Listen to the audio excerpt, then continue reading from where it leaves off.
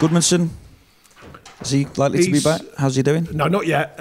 He's on the grass, so he's making progress, but he's not with the side yet, so he's not in full training yet. How far away do you think then?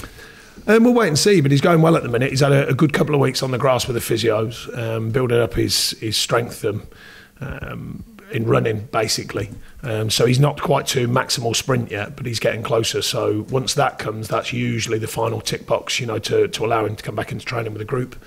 The other one from Saturday, Charlie Taylor, of course. I've come straight into the media today, as you know, so I'll find out more when I go back down.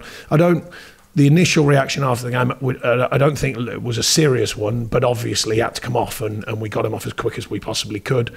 So hopefully that's prevented too much damage. So I'll wait and see what the physios tell me when I get back down. It's the best case scenario in that kind of instance then? 1-2 weeks, something like that? I don't know. We'll see. These games with City at Turf Moor often been tight affairs. Why has it been like that? They're tight affairs. We haven't come out on the right side of it very often. We've had the one, of course, a few years ago, but no, we know that we've managed to make Turf Moor a very awkward place for teams to come, and our record's been generally good. We want to take the game on. We want it to be different. We want to make as many different ways of operating to affect their game as we can. But that's the same for every game. We operate in. We want to win. We want to find a way of winning. It's difficult, of course. Despite Man City having a couple of sort of awkward up and down moments, they're still a top side. They've been unfortunate with injuries. But they've still. I look at their side and I look at people on the bench. They're still a top side. So we know we'll have to play well. That said, are you seeing more frailties than you've seen in the past? I don't think it's frailties. I think you lose even at that level. The real sort of sharp edge of the market. Teams trying to win the league, teams trying to win in Europe, etc., etc. You have 2 or 3 injuries, and them little tiny details that can affect the way a team operate, and I think that's difficult. They've still got very, very top players coming in and filling slots, and so I'm not crying it on their behalf, but when you're at the super elite level and the expectation is massive, they're even them teams, if they lose key players or certainly players that give them that extra bit of balance, it affects them, and maybe that's part of it.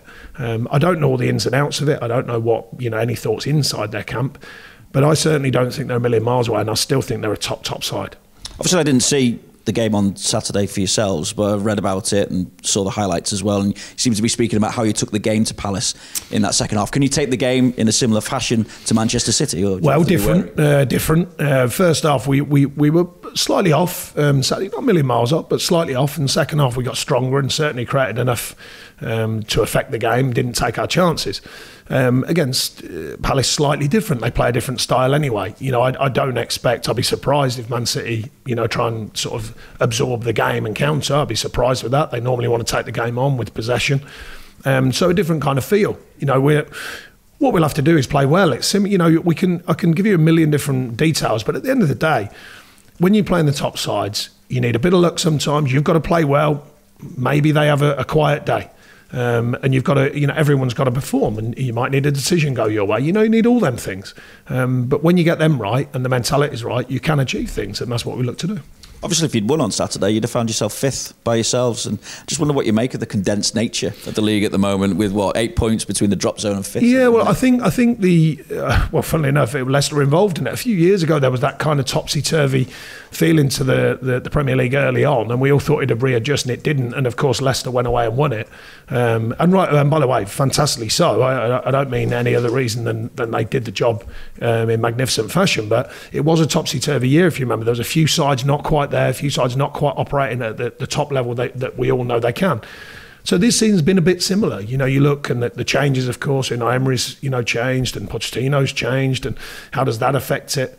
Man United are not quite purring, obviously, and all these things, the big clubs that you expect, but they're not quite there. So, I think it does change the feel of the league.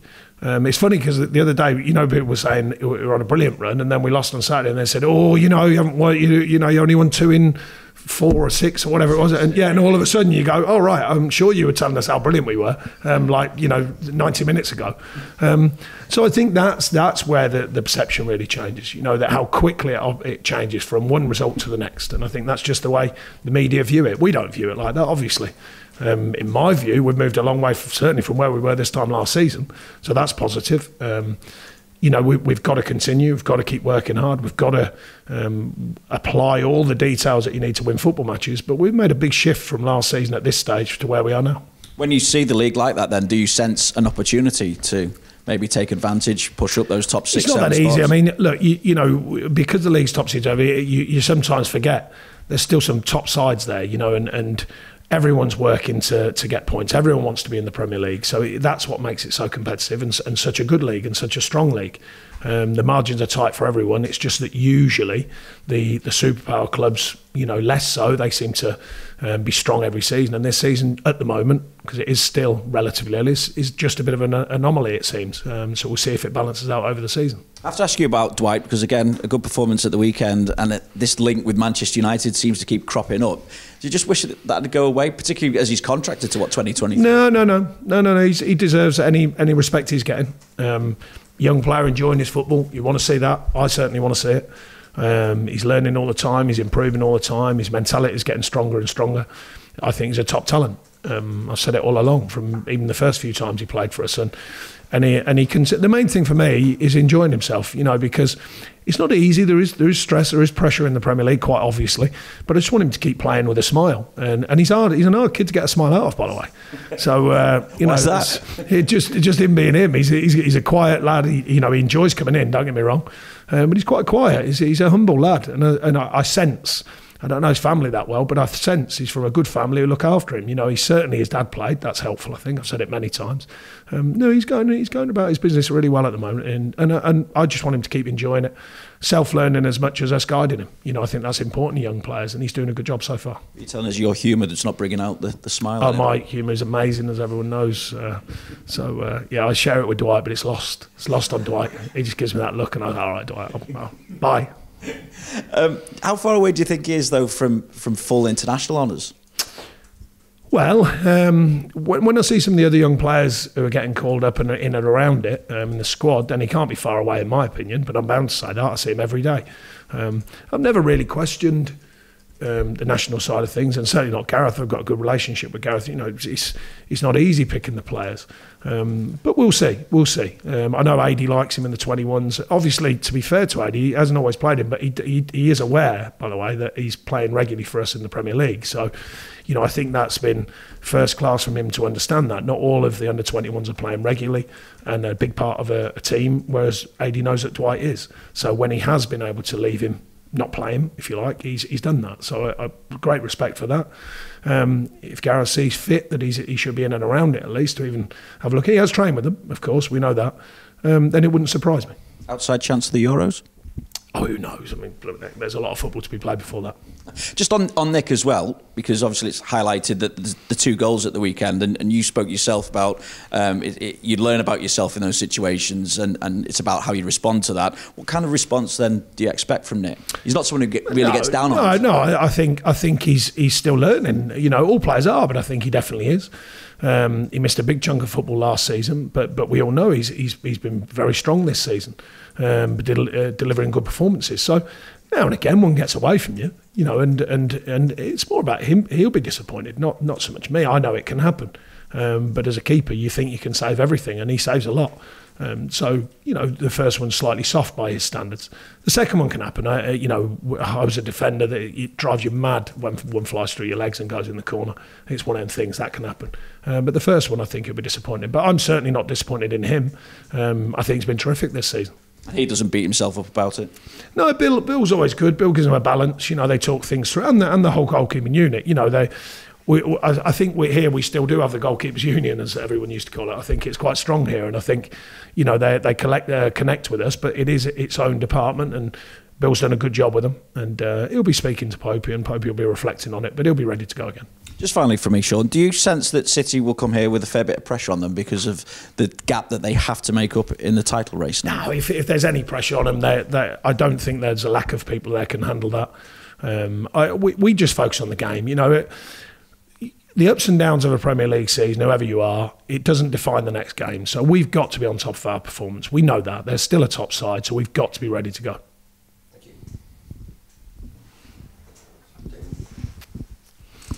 Hi, Sean. Just one from me. Danny Drinkwater on the bench.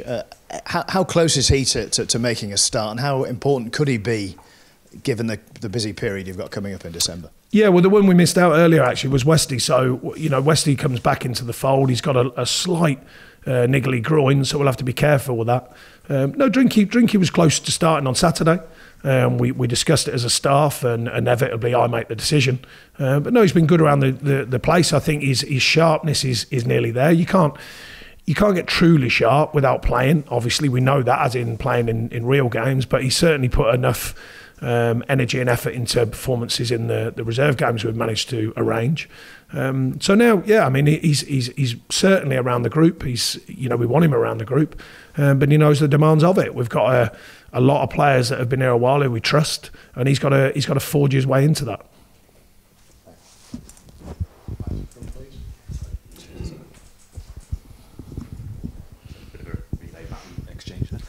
Morning, Sean. You mentioned Nick then as sort of dealing with the one that let through on Saturday. Does Joe Hart have a role to play in that as well, as someone who's experienced and been there and seen it and been through a lot? Like I say, it's only a goal. It's not that big a deal, actually. You know, a few questions about it, but I'm pleased to say I haven't answered many questions about mistakes. But Joe plays part in the sense of like I say, the goalkeepers union. You know, goalkeepers in the old days would look after each other, and I think we've still got that here with Billy as well. I think they share a lot, the goalkeepers here, and there's a good, healthy respect about them. So I think he'll be fine. You mentioned Westy obviously coming back from suspension. Just how important a player is he to Burnley if he's obviously fit and available to play? No, he's done well, Westy, you know, and last season particularly, but he started this season very well. Good connection with the side and how we operate, and good connection with Corky as well. So yeah, we'll see, you know, the effect he has coming back in, should he be fit, because we like what he's doing, and he deserves some of the plaudits he gets. And with Danny then, you mentioned, I think then, just having that sort of trust and belief in the players that have been there and done it for you. I guess that's the balancing act with putting Danny in at some stage if he were to come in. Any player, it's not about drinking. Any player, when you join a club, you know, it's you've got to forge your way in, and it's not easy. You know, Eric did well pre-season. Wasn't necessarily expecting that. You know, Charlie had a super season last season, and yet Eric really pushed through pre-season and started the season. So, but it's not an easy thing to do that. So, you know, Drinky knows that. He knows he's got to earn the right here. He knows the players that we've got. He's seen them at close quarters now. But no, any player in a group has to earn the right, and he is working to do that. I guess it's a bit of a chicken and egg situation, that he needs the match sharpness, but obviously you can't get the match sharpness without. That's always the challenge, or often the challenge. You know, sometimes it breaks open for different reasons. We know that it could be injuries, could be suspensions, and sometimes it's just, you know, operating at the right level until you get your chance. Just on Dwight, with I guess the natural comparison with the City game is with someone like Phil Foden, who's often mentioned as the next big thing in England, and has probably started maybe 3 games this season. Dwight pretty much played every game for a calendar year, and yet seems to fly under the radar a little bit in the mainstream. Obviously not here. Yeah, I don't judge Dwight against other players individually. Phil Foden looks a real talent to me. With all due respect, you could argue, obviously, with Man City, they've got a lot of players they've paid a lot of money for because they're top players. So you can there presuppose it's harder to get in that side, and that's no disrespect to our group.